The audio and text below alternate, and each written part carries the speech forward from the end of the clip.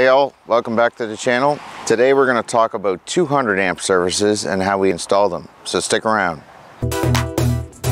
How to wire a new residential construction.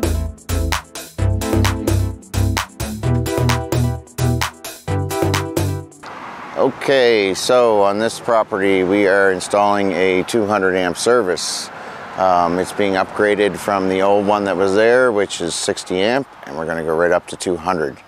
So our minimum height on this service is actually 15 feet or 14'6" to the point of attachment on the top. As you can see, we've used a rigid steel mast, which is a 12-foot mast.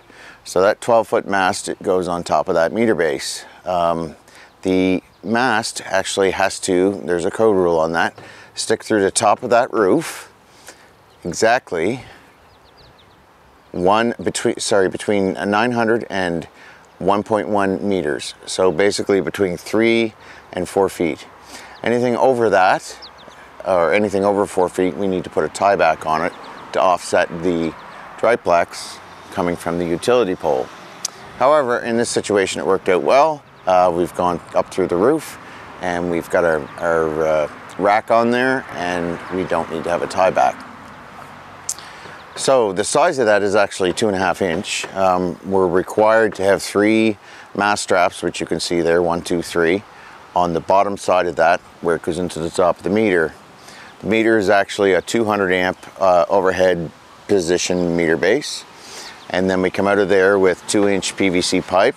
We've gone with an offset and then a 90-degree elbow, and then we go into a LB, which comes through the side of the house. Now inside here, that LB actually enters into another LB and then drops over to another LB, actually sorry, an LL in this situation, and then comes over and comes into our panel. Our panel is mounted basically at about 5 feet, and then we've put a new piece of plywood here behind the panel to make it look pretty.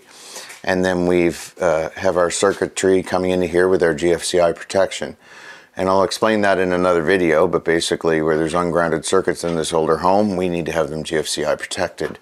There's 2 ways to do that. We can do that with a GFCI, faceless GFCI, or we can do that with a GFCI breaker. In this situation, the faceless GFCI is much more cost effective than the actual GFCI breaker. So the internal workings of the panel, we come in from that outside pipe, and then our wires connect onto our main bus bar. This wire size, since copper is so expensive, we actually go with aluminum. So this aluminum size for 200 amp is actually, used to be 4/0, but now it's 250 kcmil or MCM, whatever you want to call it.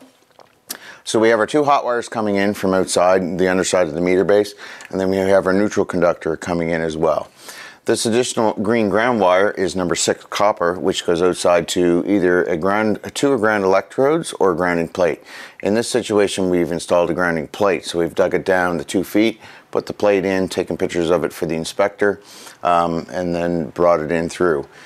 I should mention that this 200 amp ground, anytime we bring into a new service, needs to be brought through the main compartment of the electrical panel. So we can't enter with this ground from the ground electrode through the side of the panel. It has to come in through the main compartment and hook directly on to the neutral in this point of connection.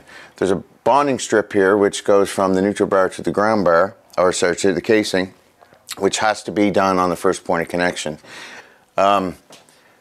So anyway, all the individual wires come in through here. These are the branch circuit conductors that come down from all of the faceless GFIs, and then they connect, and we'll actually do another video on how to connect a double circuit breaker, but I just wanted you guys to understand how the actual service works. So I'll go back outside and I'll show you inside the meter base. So inside of our 200 amp meter base here, you can see that our lines come down from the top, are 1 hot on one side or 1 hot on the other side, and our neutral in the middle.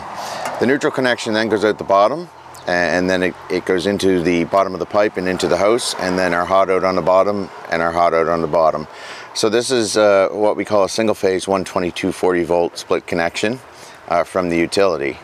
So this here, actually this compound that you see is called antiox, and that has to be used when we use aluminum conductors just to keep them from oxidizing. So just back up here, you can see where it comes out of the bottom of the service, runs along, and then goes into the LB inside of the house where I've already showed you. That service right there goes right up through and goes up to those connections up on the top. Another valid point that I should point out is we are only permitted, once we enter the structure, to go 10 feet to the electrical panel, or we need an external or an additional disconnect, service disconnect.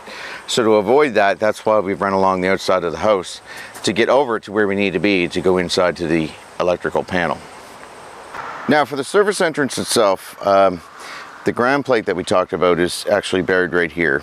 And we have it through a PVC pipe, and then it goes inside and connects onto the main neutral bus like we showed. Now we tend to do a PVC conduit just because it makes it look a little neater. One other thing I want to quickly point out, I'll zoom in here. Maybe this way. No, this way. I'll zoom in here. You can see we have that fitting entrance on the top pointed backwards from the rack. We do that for several reasons. One, because where the conductors come out through the end of the fitting entrance, or the fitting head, it's baked like porcelain and it's very brittle.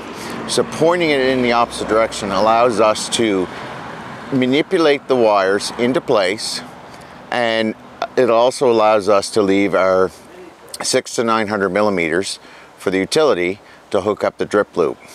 Pointing it away from the rack gives the utility better I'd say better quality and better workmanship to get that drip loop on there, because you need a drip loop. And a drip loop is when it rains, it comes down and drips off the wire, so it doesn't go into the top of the service rack and come down through the customer's or consumer's electrical service. So there you have it, folks. Those are just some helpful hints on how we do consumer's electrical service, 200 amp. I hope you liked the video. I hope it was helpful. Don't forget to like and subscribe, and we'll see you next time.